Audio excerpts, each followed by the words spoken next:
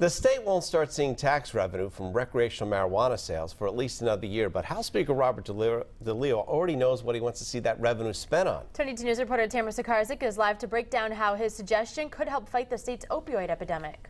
Well, Kate and Rich, as you already know, state leaders still haven't hammered out all of the regulations for recreational marijuana.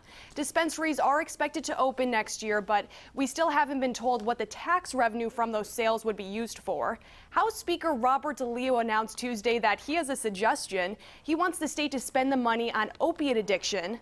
DeLeo said the tax revenue from pot sales should be directed to a substance abuse addiction fund. The speaker compared it to a trust fund that the state created to prevent problem gambling. The trust fund uses the revenue from casinos in Massachusetts to prevent and treat gambling addiction.